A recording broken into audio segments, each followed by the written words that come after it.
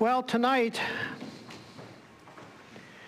we're going to be looking at two passages that I'm sure you're probably all familiar with, one in 1 Thessalonians chapter 4 and one in 1 Corinthians chapter 15.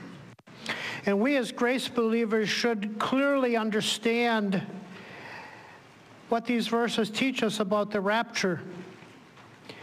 But you know, there are a lot of folks out there that have differing views of the rapture, and we're going to be looking at some of those tonight.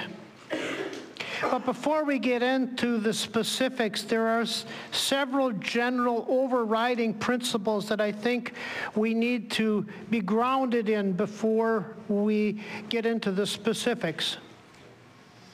First of all, there are two ways to look at these events. One is that they're literal. The other is that they're symbolic. Now, we as students of the Bible believe in the literal interpretation of the Bible unless something in the context tells us that it's symbolic. With that in mind, there's another general thing to bear in mind as we study this topic and as we look at these views of the rapture. Many events in the Bible have been prophesied, but the rapture has not. It was not foretold before it was revealed to the Apostle Paul. And I really appreciated Pastor Ken Lawson's article in the December 2023 Berean Searchlight. And if you haven't read that article, or if you've read it, I would encourage you to go back and reread it. And this is what he says, and I quote, "We do not read of the rapture of the church outside of Paul's epistles. Paul taught by revelation that the church, the body of Christ, is a mystery or secret unknown to the men of previous ages. The rapture is the blessed hope of this church and the final act of God for our dispensation. Therefore, it cannot be part of Israel's program of prophecy outlined by the Old Testament prophets. Since those prophets foretold of the tribulation, the body of Christ cannot be there without violating its distinctive character as a new creation, separate and distinct from Israel." End quote. I think that puts it very well. Then there are two more things to consider before we look at the differing views of the rapture. There are those who do not see the rapture and the second coming as separate events. And they use Matthew 24 primarily as their source of this idea. And we'll deal with that a little bit later. But the other thing people have been trying to do is to set a specific date for either the rapture or the second coming of Christ. In fact, in our board meeting the other day, I heard that there was a grace pastor that actually set a date for the rapture. Well, guess what? It hadn't come yet. At least not that I know of. I hope not.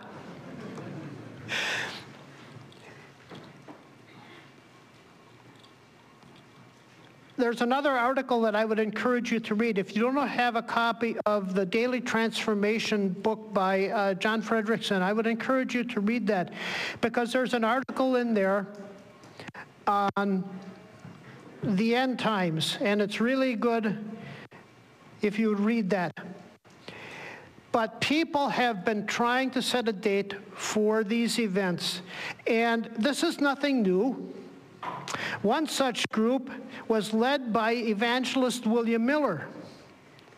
All over the Northeast, 500,000 people who followed Miller awaited the end of the world on April 3rd, 1843.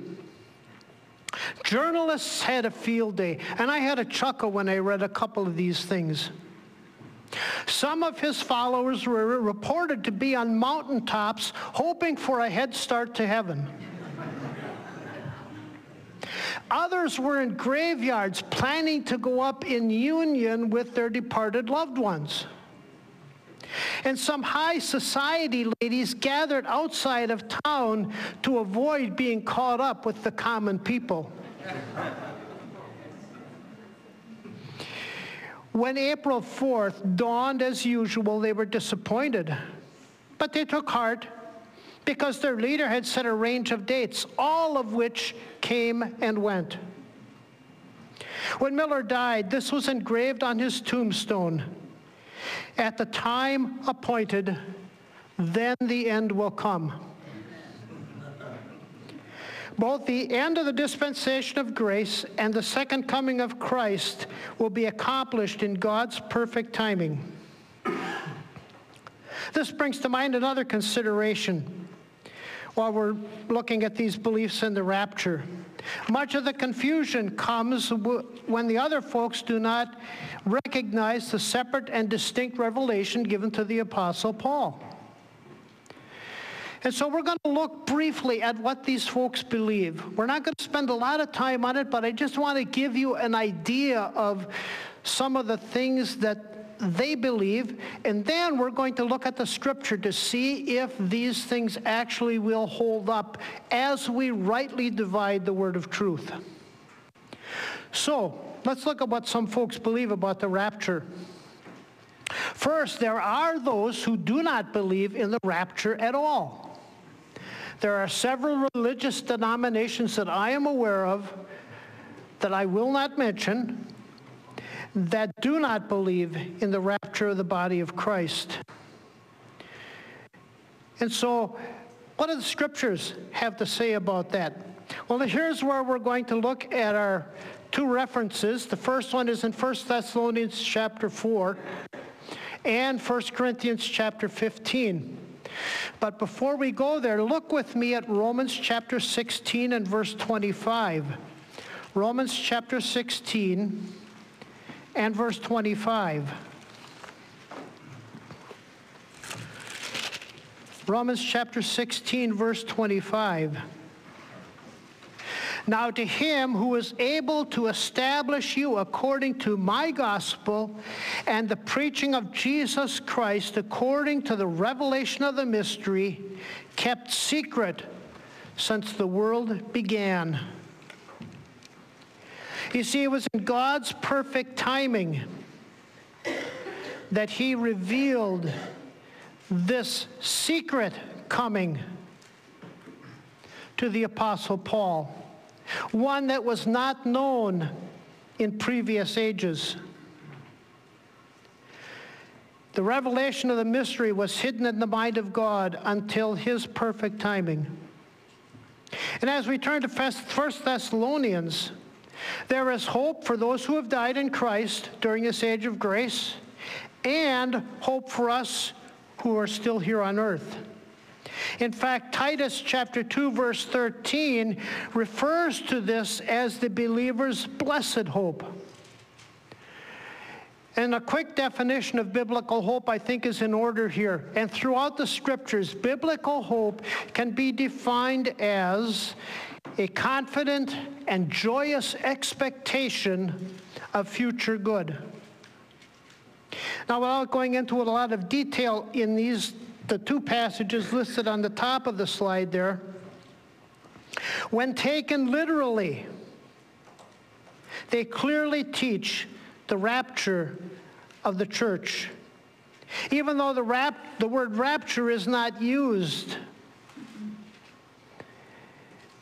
We'll get to that in just a second here. I'm getting ahead of myself. Everyone who has believed the gospel for today will be caught up or be a part of the rapture to meet the Lord in the air. For the words caught up, the Latin Bible uses the verb form that we get our word rapture from. Look at verse 15, where Paul says, "For this we say to you by the word of the Lord." This wasn't something that Paul made up or someone else made up. He received it directly from the Lord. And I mentioned before that this is a verb. What does a verb do? It indicates some kind of action. And so this is an apt description of what is going to happen to us as members of the body of Christ. This rapture could occur at any time. I would encourage those of you that are here tonight, that my prayer is that you have all trusted in Christ for your salvation and that you will be a part of the rapture. But if you are here tonight, or if you are watching this live streaming, or if you will look at it in the future on YouTube or buy a CD or DVD, I would encourage you to trust Christ by believing the gospel, which is found in 1 Corinthians chapter 15, verses 3 and 4, that Christ died for our sins, was buried, and rose again the third day. Once a person believes that Christ died for them and died for their sins personally, they too will be able to be a part of the rapture of the church, which this passage clearly teaches. Author George Sweeting says this about the rapture: "The truth of the catching away of the church was important to my father. I remember him calling it to our attention as children. On one occasion, after reading 1 Thessalonians chapter 4, he quietly and methodically faced each of his 6 children with the question, if Jesus were to return tonight, would you be ready? It was moving to hear each child answer, yes, I am ready. Father, then let us in singing the hymn, will the circle be unbroken when he comes? And he goes on to say that that is a question each individual must answer. If I had the time tonight, I would like to come to each one of you and ask you, are you ready?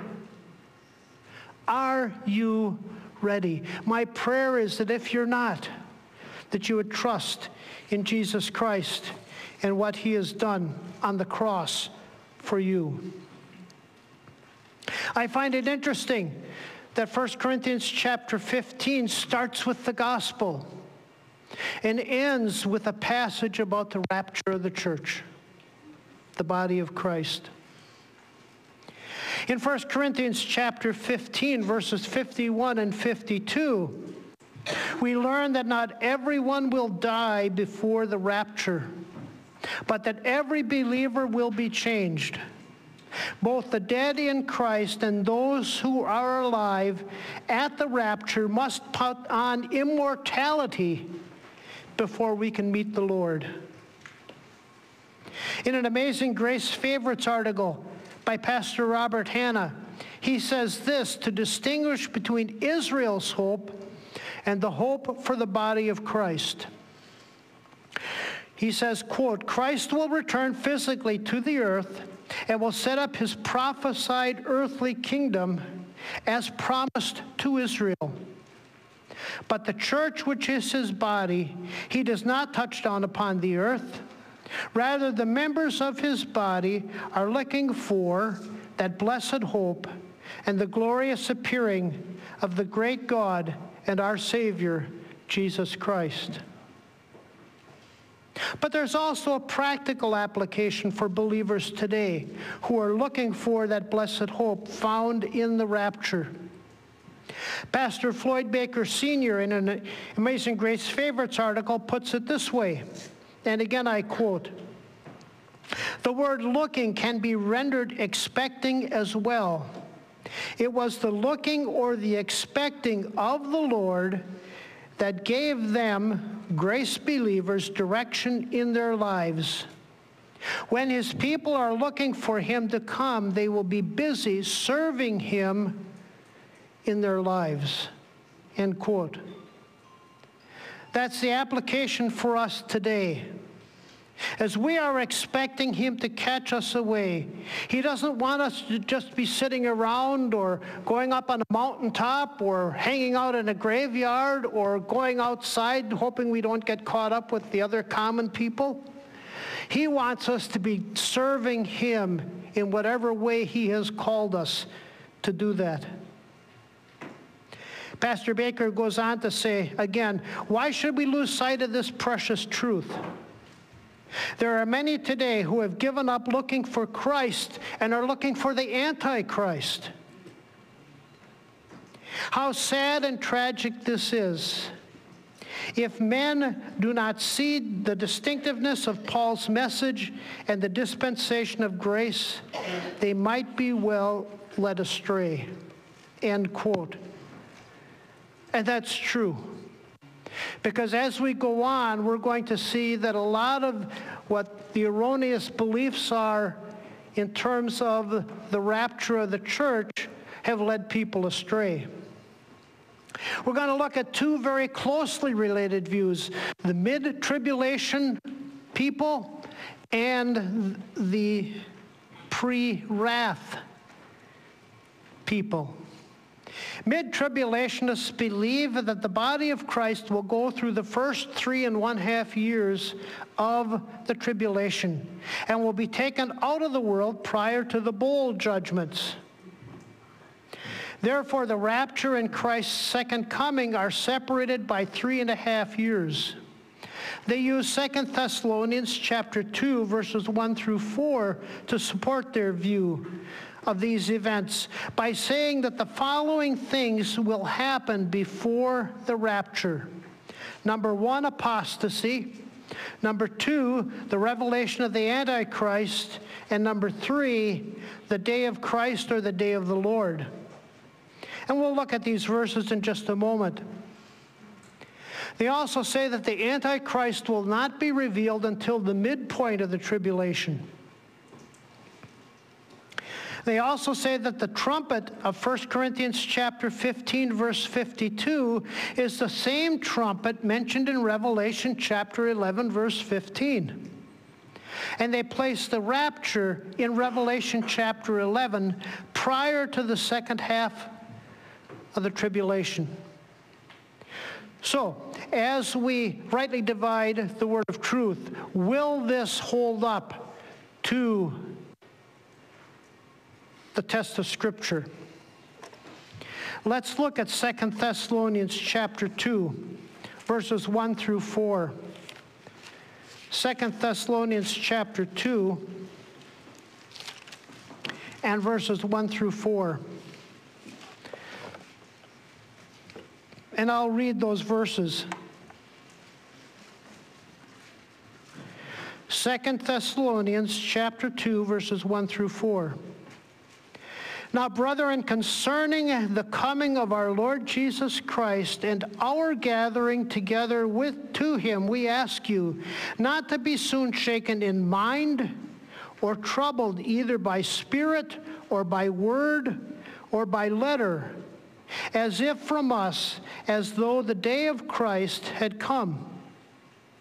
Let no one deceive you by any means, for that day will not come unless the falling away comes first, and the man of sin is revealed, the son of perdition, who opposes and exalts himself above all that is called God, or that is worshipped, so that he sits as God in the temple of God, showing himself that he is God.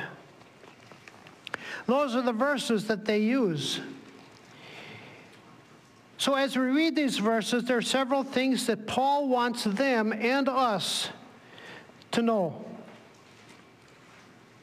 In their day, some were teaching that the rapture had already taken place and that the Thessalonian believers had missed it. His appeal to them was not to be shaken or troubled or deceived, and it is based on the truth of the rapture.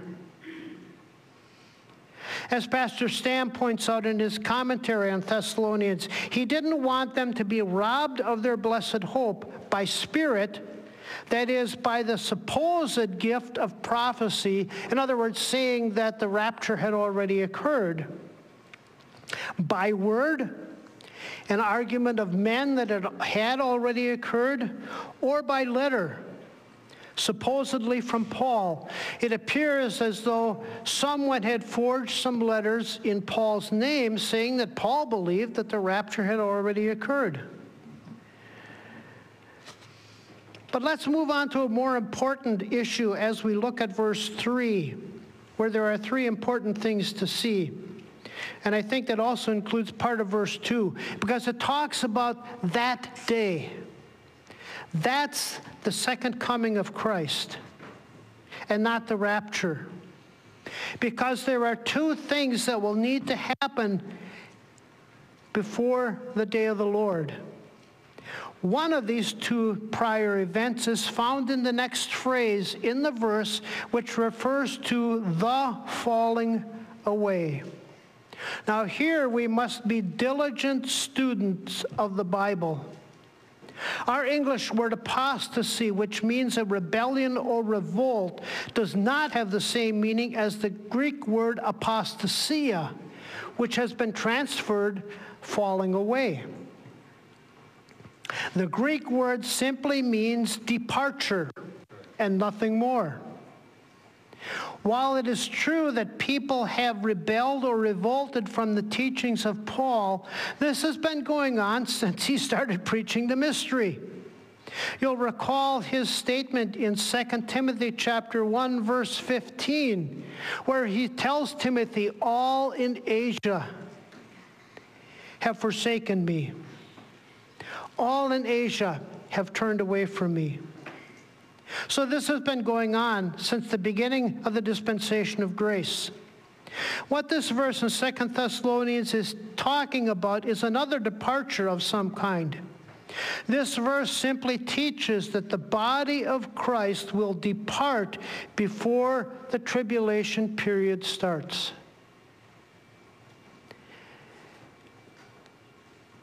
And then as we go on and read verses 3 and 4, we see that the next thing that will happen is that the man of sin, the son of perdition, or the Antichrist will be revealed at this time, and that he will be active from the beginning of the tribulation, not at the midpoint of the tribulation as these folks believe.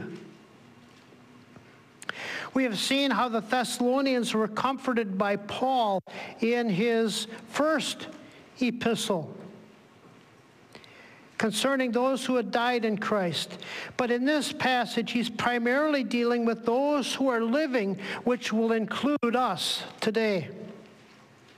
Bible teacher John Baker gives us further insight into these verses in another Amazing Grace Favorites article, where he says, quote, "Paul's second epistle to the Thessalonians was written upon his hearing of their anxiety touching the living saints.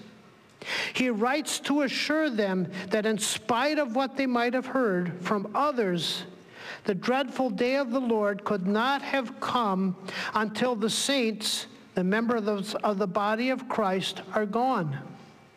Only after the church is gathered unto Christ and taken out of this sin-cursed world will the man of sin, the wicked one, be revealed. Then those who rejected the truth along with the wicked one become the due objects of God's wrath." End quote. What better motivation for us to reach the lost out there so that they will not experience the wrath of God during the tribulation. And we'll touch on that again a little bit later on, Lord willing. Another thing that they believe is that the trumpet of 1 Thessalonians and 1 Corinthians is the same trumpet found in Revelation chapter 11, verse 15. So let's look at 1 Corinthians chapter 15, verses 51 and 52. And we'll also look at Revelation chapter 11, verse 15.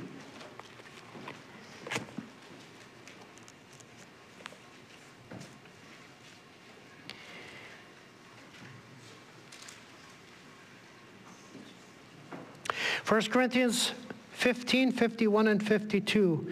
"Behold, I tell you a mystery. We shall not all sleep, but we shall all be changed. In a moment, in the twinkling of an eye, at the last trumpet. For the trumpet will sound, and the dead will be raised incorruptible, and we shall be changed. And then later, in just a little bit, we'll flip over to Revelation 11:15, and I'm going to turn there so that I don't have to do that.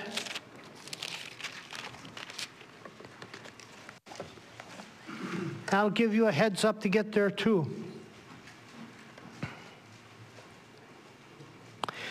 First passage in 1 Corinthians, we see that the last trump will be blown. This is a military term used to close out this dispensation and call the soldiers that are part of the body of Christ home. The passage in 1 Thessalonians refers to this as the trump of God, which will be the signal for us to depart and meet the Lord in the air. This trumpet blast has nothing to do with Revelation chapter 11 and verse 15, which says, "Then the seventh angel sounded, and there were loud voices in heaven saying, 'The kingdom of this world have become the kingdom of our Lord and of his Christ, and he shall reign forever and ever.'"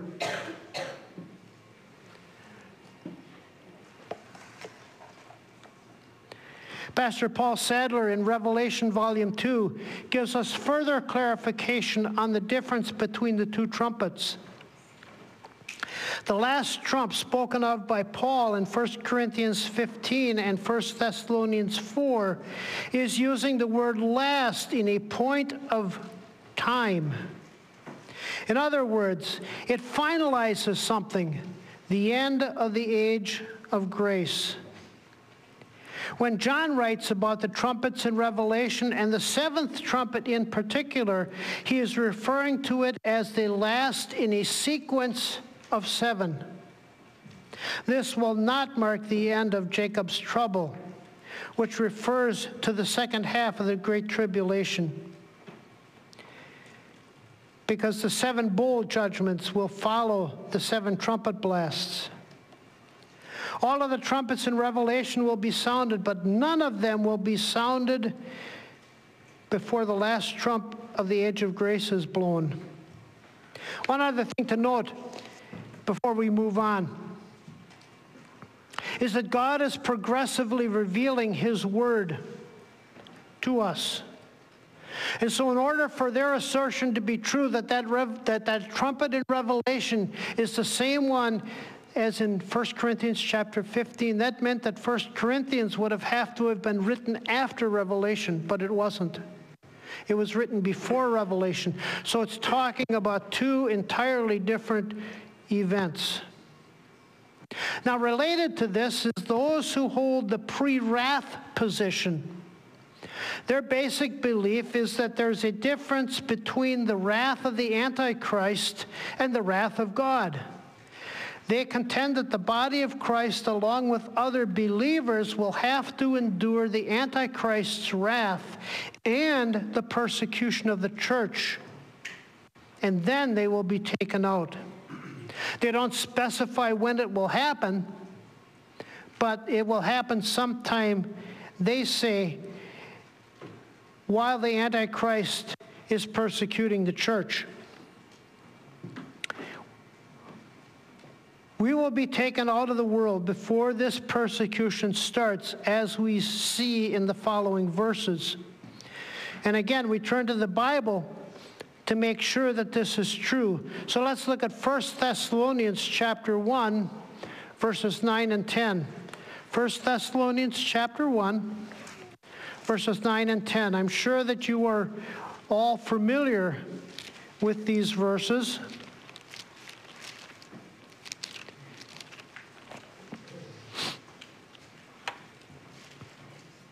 1 Thessalonians 9 and 10.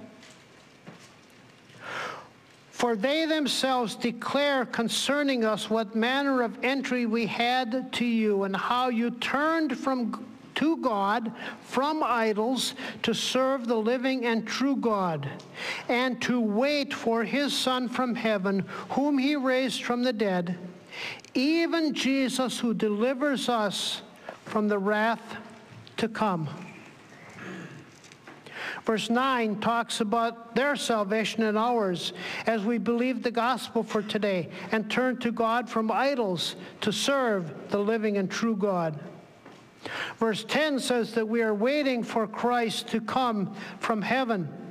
But notice the end of the verse where it says that Jesus will deliver us from the wrath to come.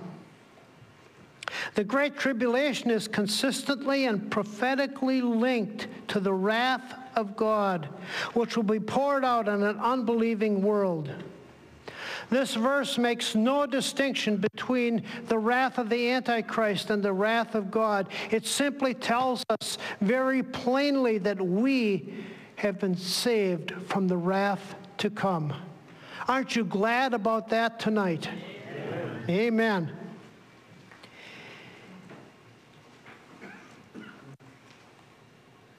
It clearly says that we will be saved from all of the wrath.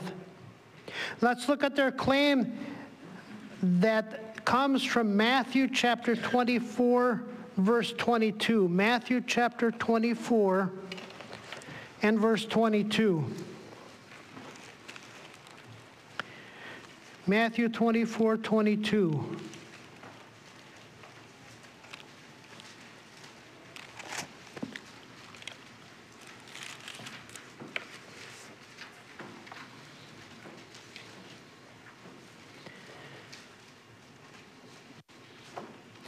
And unless those days were shortened, no flesh would be saved.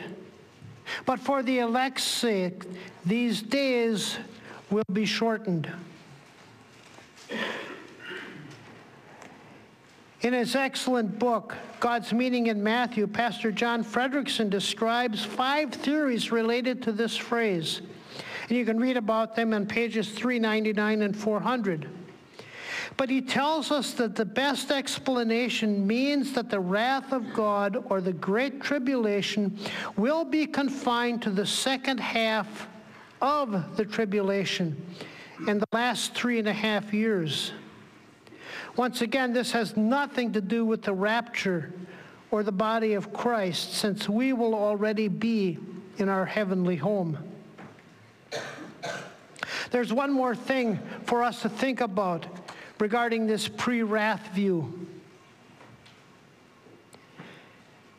Pastor Paul Sadler makes it clear in the introduction to the first volume on the book of Revelation, where he says, quote, "Since we have escaped the wrath to come, it was not needful for Paul to instruct the members of the body of Christ to heed the warnings found in the Olivet Discourse or the book of Revelation," end quote.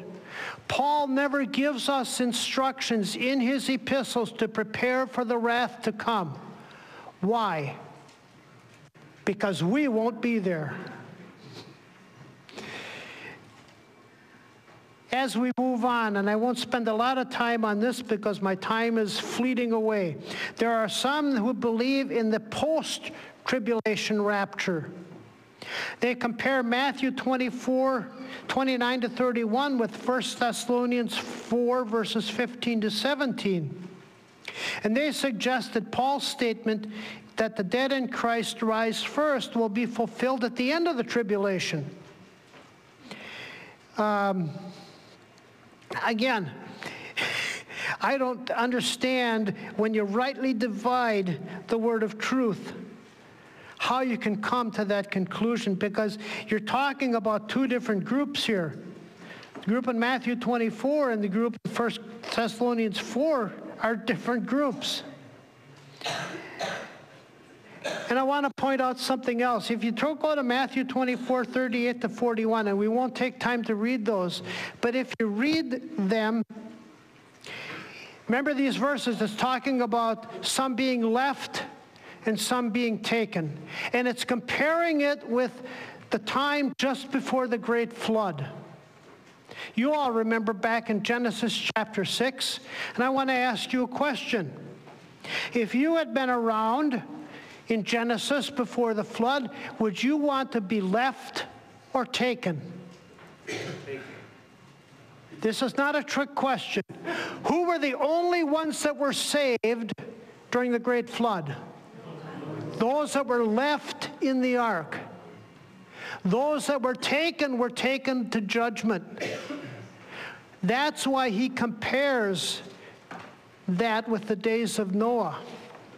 Now, let's contrast that with 1 Thessalonians chapter 4, verses 15 to 17. In those verses, do you want to be left or do you want to be taken? Not a trick question, is it? You want to be taken, because we will be taken to meet the Lord in the air. Those left will go through the great tribulation and experience the wrath of God.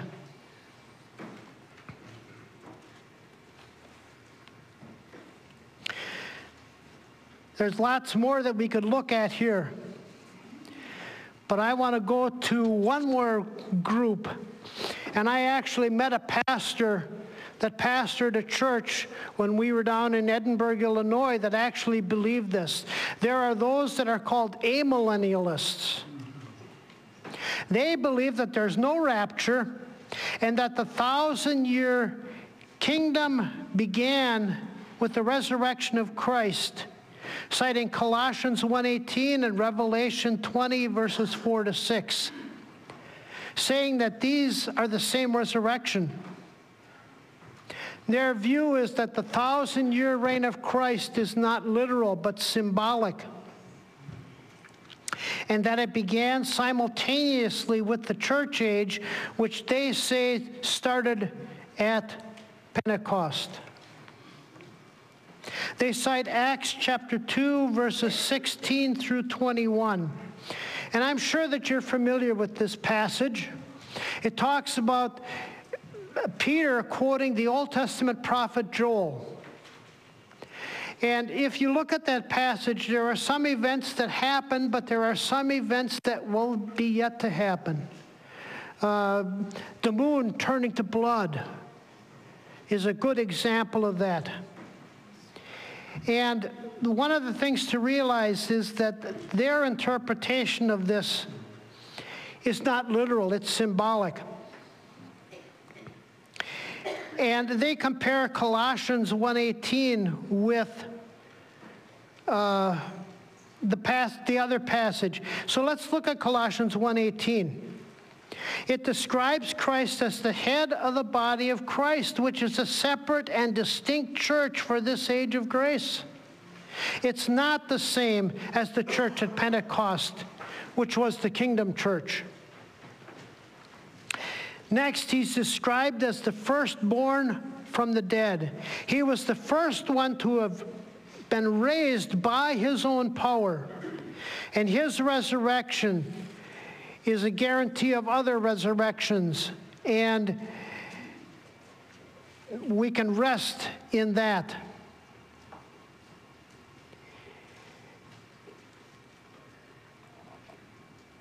Again, in Acts chapter 2, verses 16 through 21, those events in verses 20 and 21 have not happened yet. And I want to give you an example of that. Did any of you on April 8th of this year go to some place where you could see the total eclipse of the sun? Wow, cool. Was it good? Okay. Why were you able to go in a place where you could see that? Because scientists were able to predict the exact path so that those that wanted to go and watch it could watch it. The events that the Bible describes in Acts chapter 2, verses 20 and 21 will be supernatural in nature. Scientists will not be able to predict them. And I remember reading a book that somebody gave me by a pastor who I will not name, called The Four Blood Moons or something like that. And as I read that book, it's like he is saying that this prophecy is being fulfilled. Well, we've all experienced blood red moons, but that's not what's going to happen in Acts, that they are going to be supernatural in nature. One other verse that I want to mention is in Matthew chapter 12, verse 28, because this group believes that the kingdom of God is spiritual. It's not physical in nature. Oh, I'm sorry, I'm getting you to go to the wrong one. Go to Luke 17, 20 and 21. Because here, they're saying that the kingdom cannot be observed.